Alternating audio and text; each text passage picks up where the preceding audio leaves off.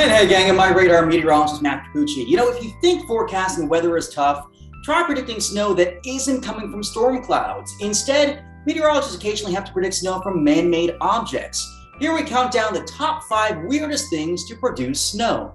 Number 5, commercial airplanes. On February 12, 2021, residents in Dallas-Fort Worth Metroplex saw a snow flurry south of the DFW International Airport. The flurries were falling just south of the north-south runway. Here's a shot showing them on radar. Now let's look at weather balloon data to figure out exactly what was going on. The line on the left is dew point, and on the right, that's temperature. We can see a layer of below freezing saturated air a few thousand feet above the ground, with sub-freezing temperatures at the surface. There were likely super cold water droplets or water in small droplets present below freezing in the layer the planes passed through while landing.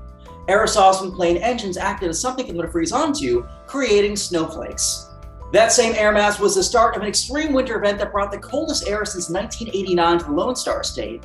All of Texas was under a winter storm warning at one point, and the state's power grid became crippled under the increased demand. Believe it or not, airplane effect snow has happened before. The exact same thing occurred in the loop-like landing pattern east of Chicago's O'Hare International Airport on November 27, 2018.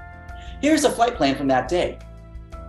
Number 4, slaughterhouses. On January 19, 2011, exhaust from the smokestack in Dodge City, Kansas, combined with steam from 2 slaughterhouses. That dropped up to 0.7 inches of snowfall. Now, to get that to happen, it has to be very cold, but the prevailing wind direction was especially unusual, coming out of the east-southeast, but somehow being cold enough for that snow. Here you can see a satellite shot that captures that stripe of snow after it came down. It left a patch of white that appeared the same shade as clouds on the color scale. Number 3, sound effect snow. No, this is not snow that makes sound. Instead, it's like lake effect snow, but much more localized. It happened on January 14, 2016, east of Long Island Sound, and also off the coast of the Outer Banks of the Carolinas on December 31, 2017.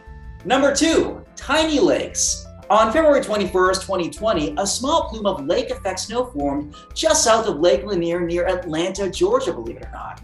Models had even simulated this in advance as evidence from this high-resolution model image. Aiding in the snow was very cold air training south and converging from the north and from the east of the Appalachians. That produced sufficient lift to yield snow showers.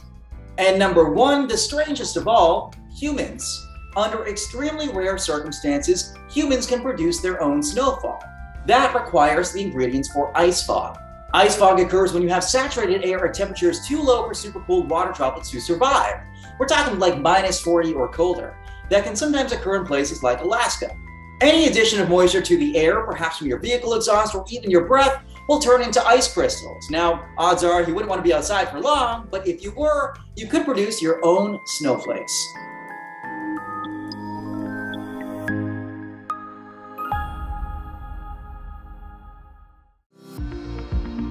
Follow MyRadar on social media: Facebook, Twitter, Instagram, and YouTube.